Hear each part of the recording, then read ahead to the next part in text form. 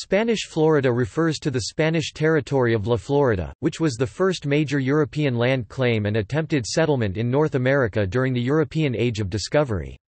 La Florida formed part of the Captaincy General of Cuba, the Viceroyalty of New Spain, and the Spanish Empire during Spanish colonization of the Americas. While its boundaries were never clearly or formally defined, the territory was much larger than the present-day state of Florida, extending over much of what is now the southeastern United States, including all of present-day Florida plus portions of Georgia, Alabama, Mississippi, South Carolina, and southeastern Louisiana.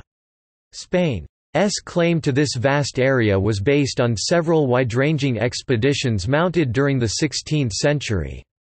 A number of missions, settlements, and small forts existed in the 16th and to a lesser extent in the 17th century. Eventually they were abandoned due to pressure from the expanding English and French colonial projects, the collapse of the native populations, and the general difficulty in becoming agriculturally or economically self-sufficient, which also affected some early English colonies. By the 18th century, Spain's control over La Florida did not extend much beyond its three forts, all located in present-day Florida: St. Augustine, St. Mark's, and Pensacola. Florida was never more than a backwater region for Spain. In contrast with Mexico and Peru, there was no gold to be found. There was insufficient native population to set up the encomienda system of forced agricultural labor, and in any event Christian Spain was never much interested in agriculture or raising domestic animals. No Spaniards set up plantations in Florida. It provided ports where ships needing water or supplies could call, and it had strategic importance as a buffer between Mexico, New Spain, whose undefined northeastern border was somewhere near the Mississippi River, Spain's Caribbean colonies, and the expanding English colonies to the north. Spanish Florida was established in 1513, when Juan Ponce de León claimed peninsular Florida for Spain during the first official European expedition to North America. This claim was enlarged as several explorers, most notably Panfilo Narváez and Hernando de Soto, landed near Tampa Bay in the mid-1500s and wandered as far north as the Appalachian Mountains and as far west as Texas in largely unsuccessful searches for gold and other riches. The Presidio of St. Augustine was founded on Florida's Atlantic coast in 1565. A series of missions were established across the Florida Panhandle, Georgia, and South Carolina during the 1600s, and Pensacola was founded on the western Florida Panhandle in 1698, strengthening Spanish claims to that section of the territory. Spanish control of the Florida Peninsula was much facilitated by the collapse of native cultures during the 17th century. Several Native American groups including the Timucua, Calusa, Tequesta, Apalachee, Ticabaga, and the Ice People had been long-established residents of Florida, and most resisted Spanish incursions onto their land. However, conflict with Spanish expeditions, raids by the English and their native allies, and especially diseases brought from Europe resulted in a drastic decline in the population of all the indigenous peoples of Florida, and large swaths of the peninsula were mostly uninhabited by the early 1700s. During the mid-1700s, small bands of Creek and other Native American refugees began moving south into Spanish Florida after having been forced off their lands by English settlements and raids. They were later joined by African Americans fleeing slavery in nearby colonies. These newcomers, plus perhaps a few surviving descendants of indigenous Florida peoples, eventually coalesced into a new Seminole culture. The extent of Spanish Florida began to shrink in the 1600s, and the mission system was gradually abandoned due to native depopulation. Between disease, poor management, and ill-timed hurricanes, several Spanish attempts to establish new settlements in La Florida ended in failure. With no gold or silver in the region, Spain regarded Florida and particularly the heavily fortified town of St. Augustine primarily as a buffer between its more prosperous colonies to the south and west and several newly established rival European colonies to the north. The establishment of the province of Carolina by the English in 1639, New Orleans by the French in 1718, and of the province of Georgia by Great Britain in 1732 limited the boundaries of Florida over Spanish objections. The War of Jenkins' Ear (1739–1748) included a British attack on St. Augustine and a Spanish invasion of Georgia, both of which were repulsed. At the conclusion of the war, the northern boundary of Spanish Florida was set near the current northern border of modern-day Florida. Great Britain temporarily gained control of Florida beginning in 1763 as a result of the Anglo-Spanish War, but while Britain occupied the territory, it did not develop it further. Sparsely populated British Florida stayed loyal to the Crown during the American Revolutionary War, and by the terms of the Treaty of Paris which ended the war, the territory was returned to Spain in 1783. After a brief diplomatic border dispute with the fledgling United States, the countries set a territorial border and allowed Americans free navigation of the Mississippi River by the terms of Pinckney's Treaty in 1795. France sold Louisiana to the United States in 1803. The U.S. claimed that the transaction included West Florida, while Spain insisted that the area was not part of Louisiana and was still Spanish territory. In 1810, the United States intervened in a local uprising in West Florida, and by 1812, the Mobile District was absorbed into the U.S. territory of Mississippi, reducing the borders of Spanish Florida to that of modern Florida. In the early 1800s, tensions rose along the unguarded border between Spanish Florida and the state of Georgia as settlers skirmished with Seminoles over land and American slave hunters raided black Seminole villages in Florida. These tensions were exacerbated when the Seminoles aided Great Britain against the United States during the War of 1812 and led to American military incursions into northern Florida beginning in late 1814 during what became known as the First Seminole War. As with earlier American incursions into Florida, Spain protested this invasion but could not defend its territory, and instead opened diplomatic negotiations seeking a peaceful transfer of land. By the terms of the Adams-Onis Treaty of 1819, Spanish Florida ceased to exist in 1821, when control of the territory was officially transferred to the United States. Discovery and early exploration.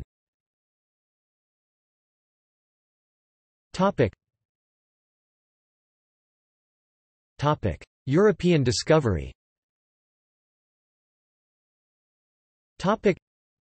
Juan Ponce de León is generally credited as being the first European to discover Florida. However, that may not have been the case.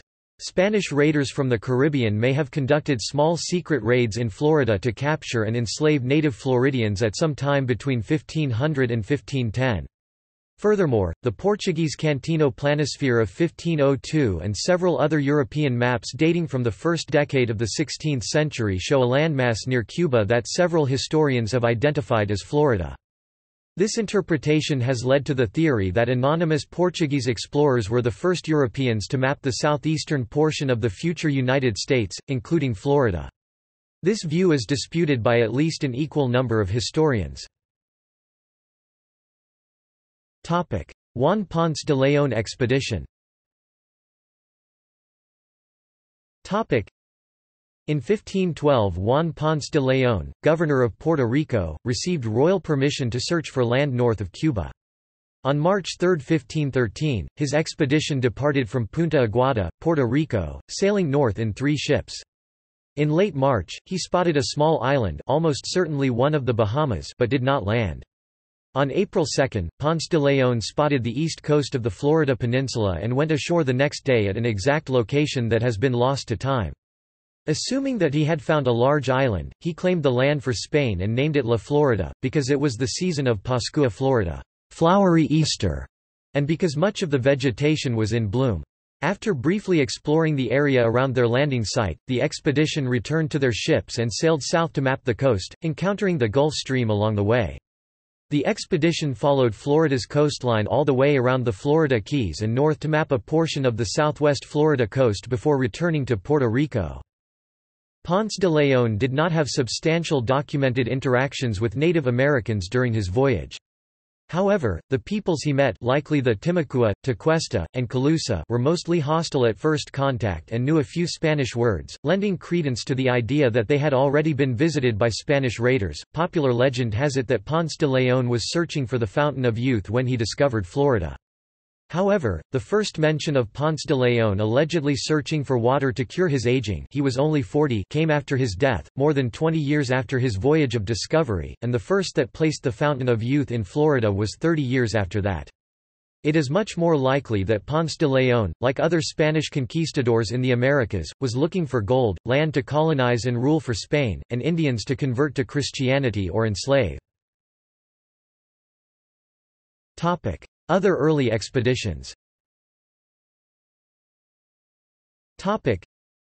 Other Spanish voyages to Florida quickly followed Ponce de León's return. Sometime in the period from 1514 to 1516, Pedro de Salazar led an officially sanctioned raid which enslaved as many as 500 Indians along the Atlantic coast of the present-day southeastern United States.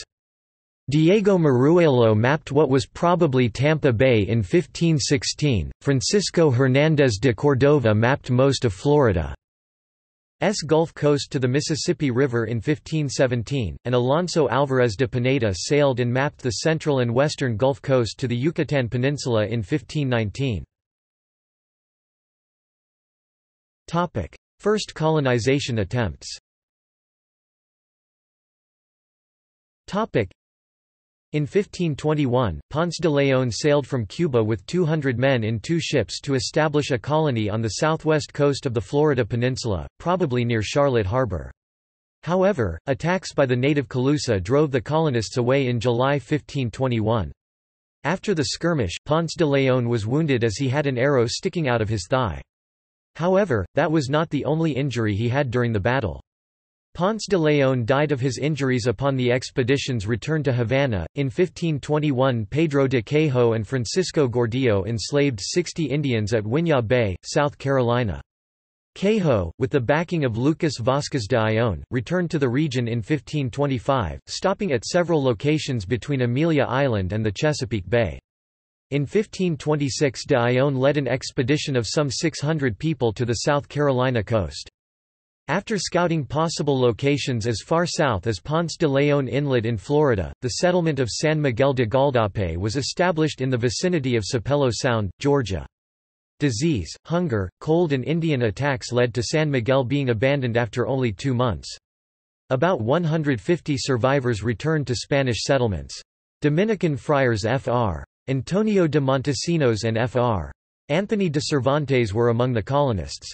Given that at the time priests were obliged to say Mass each day, it is historically safe to assert that Catholic Mass was celebrated in what is today the United States for the first time by these Dominicans, even though the specific date and location remains unclear. Narváez expedition. In 1527, Panfilo de Narváez left Spain with 5 ships and about 600 people on a mission to explore and to settle the coast of the Gulf of Mexico between the existing Spanish settlements in Mexico and Florida. After storms and delays, the expedition landed near Tampa Bay on April 12, 1528, already short on supplies, with about 400 people. Confused as to the location of Tampa Bay, Milanich notes that a navigation guide used by Spanish pilots at the time placed Tampa Bay some 90 miles too far north. Narváez sent his ships in search of it while most of the expedition marched northward, supposedly to meet the ships at the bay. Intending to find Tampa Bay, Narváez marched close to the coast, through what turned out to be largely uninhabited territory. The expedition was forced to subsist on the rations they had brought with them, until they reached the Withlacoochee River, where they finally encountered Indians. Seizing hostages, the expedition reached the Indians' village, where they found corn. Further north they were met by a chief who led them to his village on the far side of the Suwannee River. The chief, Dulchanchelin, tried to enlist the Spanish as allies against his enemies, the Apalachee. Seizing Indians as guides, the Spaniards traveled northwest towards the Apalachee territory. Milanich suggests that the guides led the Spanish on a circuitous route through the roughest country they could find. In any case, the expedition did not find the larger Apalachee towns. By the time the expedition reached Aute, a town near the Gulf Coast, it had been under attack by Indian archers for many days. Plagued by illness, short rations, and hostile Indians, Narváez decided to sail to Mexico rather than attempt an overland march. 242 men set sail on 5 crude rafts. All the rafts were wrecked on the Texas coast. After 8 years, 4 survivors, including Alvar Núñez Cabeza de Vaca, reached New Spain, Mexico. A 5th, Juan Ortiz, escaped from captivity with the Indians after 12 years. De Soto expedition. Hernando de Soto had been one of Francisco Pizarro's chief lieutenants in the Spanish conquest of the Inca Empire, and had returned to Spain a very wealthy man. He was appointed Adelantado of Florida and governor of Cuba, and assembled a large expedition to conquer Florida. On May 30, 1539, de Soto and his companions landed in Tampa Bay, where they found Juan Ortiz, who had been captured by the local Indians a decade earlier when he was sent ashore from a ship searching for Narvaez. Ortiz passed on the Indian reports of riches, including gold, to be found in Appalachia, and de Soto set off with 550 soldiers, 200 horses, and a few priests and friars. De Soto's expedition lived off the land as it marched. De Soto followed a route further inland than that of Narvaez's expedition, but the Indians remembered the earlier disruptions caused by the Spanish, and were wary when not outright hostile. De Soto seized Indians to serve as guides and porters. The expedition reached Appalachia in October, and settled into the chief Appalachia town of Anhaica for the winter, where they found large quantities of stored food, but little gold or other riches. In the spring de Soto set out to the northeast, crossing what is now Georgia and South Carolina into North Carolina, then turned westward, crossed the Great Smoky Mountains into Tennessee, then marched south into Georgia. Turning westward again, the expedition crossed Alabama. They lost all of their baggage in a fight with Indians near Choctaw Bluff on the Alabama River, and spent the winter in Mississippi. In May 1541 the expedition crossed the Mississippi River and wandered through present-day Arkansas, Missouri and possibly Kansas before spending the winter in Oklahoma. In 1542 the expedition headed back to the Mississippi River, where de Soto died. 310 survivors returned from the expedition in 1543. Ochus and Santa Elena.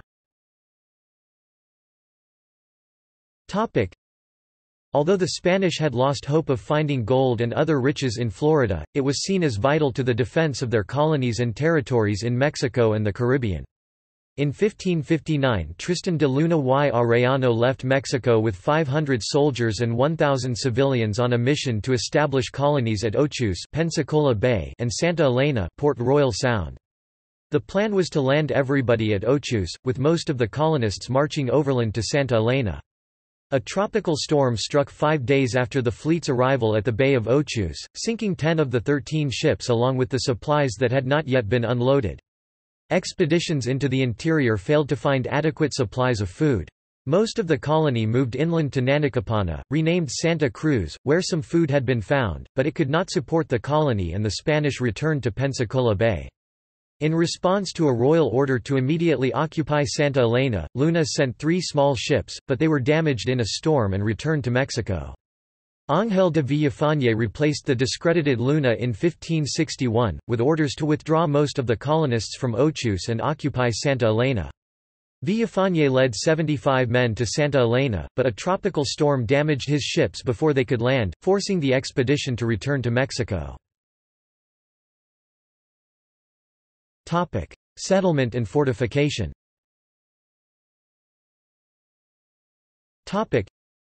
The establishment of permanent settlements and fortifications in Florida by Spain was in response to the challenge posed by French Florida. French captain Jean Ribault led an expedition to Florida, and established Charlesfort on what is now Paris Island, South Carolina, in 1562. However, the French wars of religion prevented Ribault from returning to resupply the fort, and the men abandoned it. 2 years later, René Goulain de Laudonnière, Ribault's lieutenant on the previous voyage, set out to found a haven for Protestant Huguenot colonists in Florida. He founded Fort Caroline at what is now Jacksonville in July 1564. Once again, however, a resupplying mission by Ribault failed to arrive, threatening the colony. Some mutineers fled Fort Caroline to engage in piracy against Spanish colonies, causing alarm among the Spanish government. Laudonnière nearly abandoned the colony in 1565, but Jean Ribault finally arrived with supplies and new settlers in August. At the same time, in response to French activities, King Philip II of Spain appointed Pedro Menéndez de Avilés Adelantado of Florida, with a commission to drive non-Spanish adventurers from all of the land from Newfoundland to St. Joseph Bay on the north coast of the Gulf of Mexico. Menéndez de Avilés reached Florida at the same time as Ribault in 1565, and established a base at San Agustín Street. Augustine in English, the oldest continuously inhabited European established settlement in what is now the continental United States. Menéndez de Avilés quickly set out to attack Fort Caroline, traveling overland from St. Augustine. At the same time, Ribault sailed from Fort Caroline, intending to attack St. Augustine from the sea. The French fleet, however, was pushed out to sea and decimated by a squall. Meanwhile, the Spanish overwhelmed the lightly defended Fort Caroline, sparing only the women and children. Some 25 men were able to escape. When the Spanish returned south and found the French shipwreck survivors, Menéndez de Avilés ordered all of the Huguenots executed. The location became known as Matanzas. The 1565 marriage in St. Augustine between Luisa de Abrego, a free black domestic servant from Seville, and Miguel Rodriguez, a white Segovian conquistador, was the first known and recorded Christian marriage anywhere in what is now the continental United States. Following the expulsion of the French, the Spanish renamed Fort Caroline Fort San Mateo, St. Matthew. 2 years later, Dominique de Gourgues recaptured the fort from the Spanish and slaughtered all of the Spanish defenders. However, he did not leave a garrison, and France would not attempt to settle in Florida again. Missions and conflicts.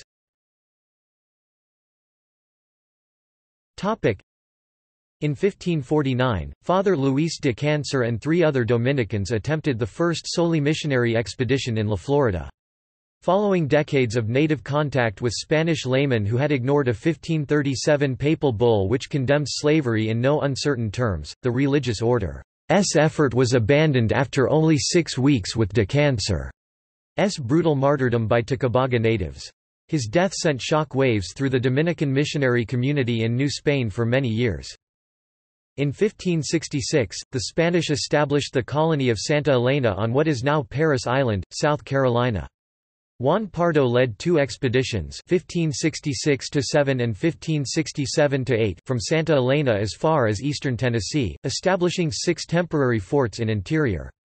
The Spanish abandoned Santa Elena and the surrounding area in 1587. In 1586, English sea captain Francis Drake plundered and burned St. Augustine, including a fortification that was under construction, while returning from raiding Santo Domingo and Cartagena in the Caribbean.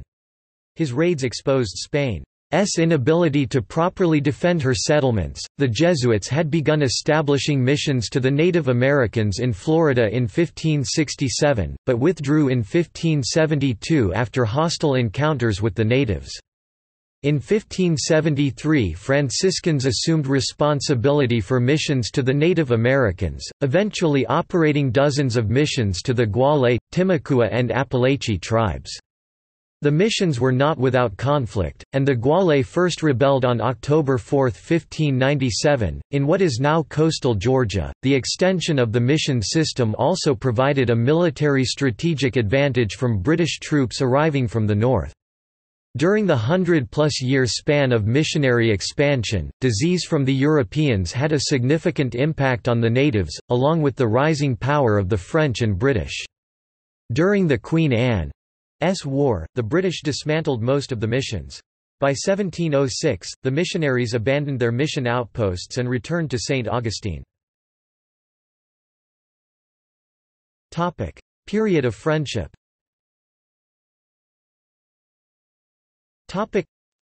Spanish governor Pedro de Albiara worked at establishing peace with the native cultures to the south of St. Augustine.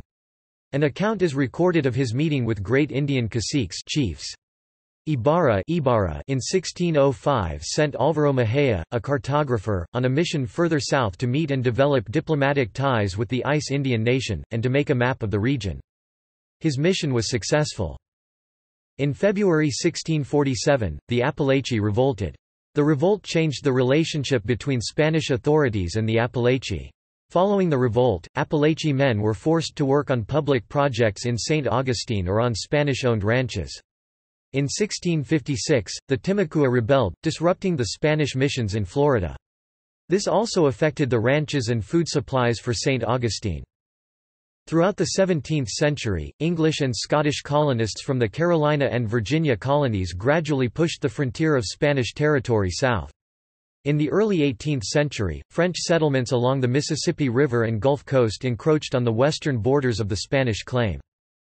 Starting in 1680, English and Scottish soldiers from Carolina and their Native American allies repeatedly attacked Spanish mission villages and St. Augustine, burning missions and killing and enslaving Indians. In 1702, James Moore led an army of colonists and a Native American force of Yamasee, Tallapoosa, Alabama, and other Creek warriors under the Yamasee chief Aratamaka. The army attacked and razed the town of St. Augustine, but could not gain control of the fort. Moore in 1704 made a series of raids into the Apalachee province of Florida, looting and destroying most of the remaining Spanish missions and killing or enslaving most of the Indian population. By 1707 the few surviving Indians had fled to Spanish St. Augustine and Pensacola, or French Mobile. Some of the Native Americans captured by Moore's army were resettled along the Savannah and the Ocmulgee rivers in Georgia. In 1696 the Spanish had founded Pensacola near the former site of Ochus. In 1719, the French captured the Spanish settlement at Pensacola. Some Spanish men married or had unions with Pensacola, Creek, or African women, both slave and free, and their descendants created a mixed-race population of mestizos and mulattoes. The Spanish encouraged slaves from the southern British colonies to come to Florida as a refuge, promising freedom in exchange for conversion to Catholicism. King Charles II of Spain issued a royal proclamation freeing all slaves who fled to Spanish Florida and accepted conversion and baptism. Most went to the area around St. Augustine, but escaped slaves also reached Pensacola. St. Augustine had mustered an all-black militia unit defending Spain as early as 1683. During the 18th century, the Native American peoples who would become the Seminoles began their migration to Florida, which had been largely depopulated by Carolinian and Yamasee slave raids. British Carolina's power was damaged and the colony nearly destroyed during the Yamasee War of 1715–1717, after which the Native American slave trade was radically reformed. Spanish Florida was a destination for escaped slaves from the British colonies. Spain offered them freedom if they converted to Catholicism. Some, such as those from Angola, were already Catholic. This policy was formalized in 1693. Topic: Possession by Britain. Topic: In 1763, Spain traded Florida to Great Britain in exchange for control of Havana, Cuba, which had been captured by the British during the 7 Years' War. As Britain had defeated France in the war, it took over all of French Louisiana east of the Mississippi River, except for New Orleans. Finding this new territory too vast to govern as a single unit, Britain divided the southernmost areas into two territories separated by the Apalachicola River, East Florida, the peninsula, and West Florida, the Panhandle. The British soon began aggressive recruiting to attract colonists to the area, offering free land and backing for export-oriented businesses. In 1764, the British moved the northern boundary of West Florida to a line extending from the mouth of the Yazoo River east to the Chattahoochee River 32°22' north latitude, consisting of approximately the lower third of the present states of Mississippi and Alabama, including the valuable Natchez District. During this time, Creek Indians began to migrate into Florida, leading to the formation of the Seminole tribe. The Aboriginal peoples of Florida had been devastated by war and disease, and it is thought most of the survivors accompanied the Spanish settlers when they left for other colonies, mostly French, in 1763. This left wide expanses of territory open to the lower Creeks, who had been in conflict with the upper Creeks of Alabama for years. The Seminole originally occupied the wooded areas of northern Florida. Under pressure from colonists and the United States Army in the Seminole Wars, they migrated into central and southern Florida, to the Everglades.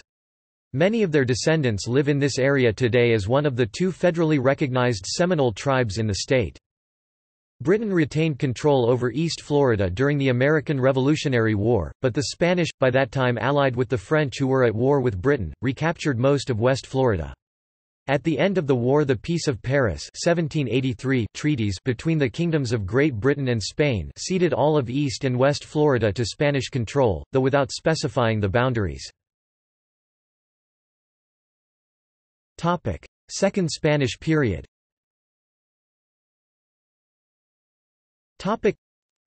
Spain gained possession of West Florida and regained East Florida from Britain in the Peace of Paris of 1783, and continued the British practice of governing the Floridas as separate territories, West Florida and East Florida.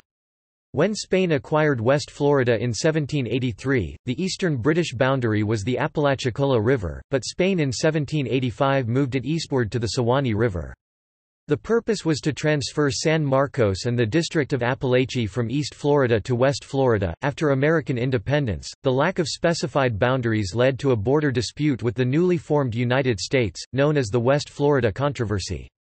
The two 1783 treaties that ended the American Revolutionary War had differences in boundaries. The Treaty of Paris between Britain and the United States specified the boundary between West Florida and the newly independent U.S. at 31 degrees.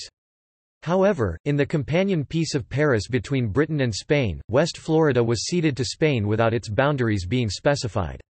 The Spanish government assumed that the boundary was the same as in the 1763 agreement by which they had first given their territory in Florida to Britain, claiming that the northern boundary of West Florida was at the 32 degrees 22 boundary established by Britain in 1764 after the 7 Years' War. The British line at 32 degrees 22 was close to Spain's old claim of 32 degrees 30, which can be justified by referring to the principle of actual possession adopted by Spain and England in the 1670 Treaty of Madrid. The now independent United States insisted that the boundary was at 31 degrees, as specified in its Treaty of Paris with Britain. After American independence, Spain claimed far more land than the old British West Florida, including the east side of the Mississippi River north to the Ohio and Tennessee rivers. This expanded claim was based on Spain's successful military operations against the British in the region during the war. Spain occupied or built several forts north of the old British West Florida border, including Fort Confederación, Fort Nogales at present-day Vicksburg, and Fort San Fernando at present-day Memphis. Spain tried to settle the dispute quickly, but the U.S. delayed, knowing that time was on its side. By Pinckney's Treaty of 1795 with the United States, Spain recognized the 31st parallel as the border, ending the First West Florida controversy. Andrew Ellicott surveyed this parallel in 1797, as the border between the United States and Spanish territories. In 1798, Ellicott reported to the government that 4 American generals were receiving pensions from Spain, including General James Wilkinson. Spain, beset with independence movements in its other colonies, could not settle or adequately govern Florida by the turn of the 19th century, its control limited to the immediate vicinity of towns and forts dotted across the north of the territory. Tension and hostility between Seminoles and American settlers living in neighboring Georgia and over the Florida border grew steadily. Slaveholders wanted to reclaim fugitive slaves, and slave raiders frequently entered the territory, attacking Seminole villages and attempting to capture black Seminoles. British agents working in Florida provided arms and other assistance to Native Americans, resulting in raids across the border that sometimes required intervention by American forces. Several local insurrections and filibuster campaigns against Spanish rule flared, some with quiet support from the U.S. government, most notably the Patriot War of East Florida of 1810–1812 led by George Matthews. In 1817, a confused attack by a motley force of American and Scottish adventurers, Latin American revolutionaries, and pirates from Texas on Fernandina, temporarily claimed the whole of Amelia Island for the Revolutionary Republic of Mexico, not yet independent, for several months before U.S. forces retook the island and held it in trust for Spain until they could properly police and govern it. U.S. Secretary of State John Quincy Adams called on Spain to gain control of Florida, calling the territory, "a derelict open to the occupancy of every enemy, civilized or savage, of the United States, and serving no other earthly purpose than as a post of annoyance to them." The United States Army led increasingly frequent incursions against the Seminoles in western Florida, most notably during an 1817–1818 semi-authorized campaign led by Andrew Jackson that became known as the First Seminole War. During the conflict, Jackson occupied Pensacola, leading to protests from Spain until it was returned to Spanish control several weeks later.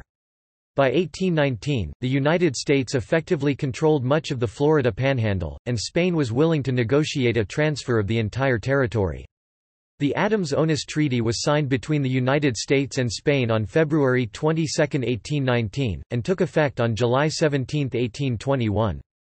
According to the terms of the treaty, the United States acquired Florida and all Spanish claim to the Oregon Country. In exchange, the U.S. renounced all its claims to Texas and agreed to pay all Spanish debts to American citizens, which totaled about $5 million. Hundreds of black Seminoles escaped from Cape Florida to the Bahamas in the early 1820s, to avoid U.S. slave raiders. See also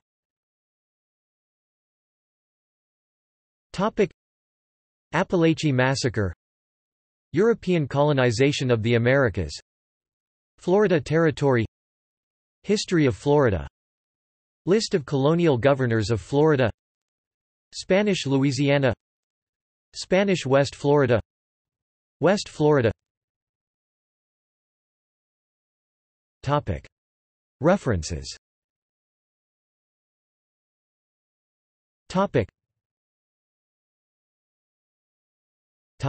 Further reading.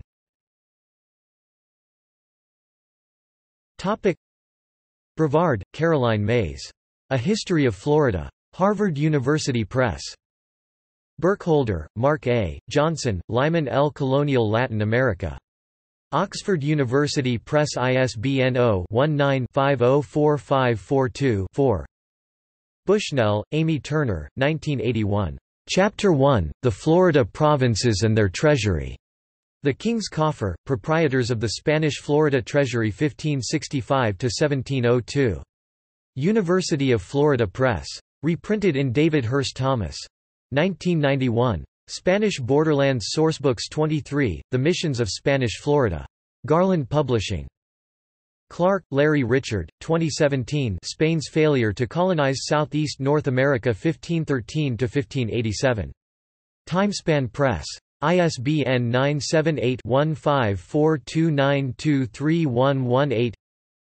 McAllister, Lyle M. Spain and Portugal in the New World, 1492–1700.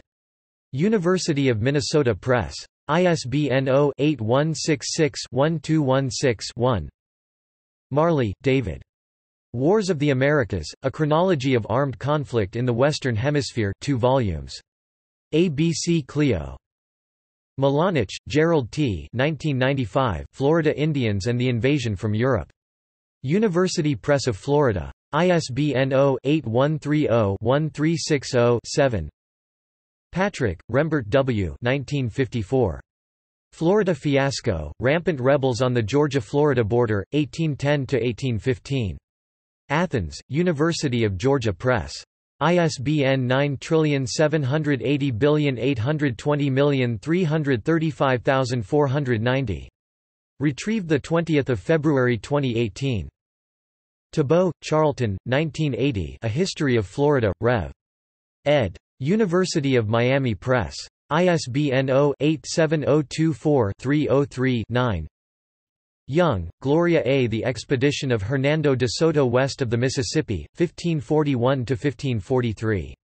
University of Arkansas Press. ISBN 978-1-55728-580-5. External links.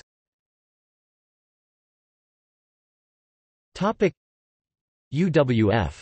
Adu, Spanish Florida, Evolution of a Colonial Society, 1513–1763.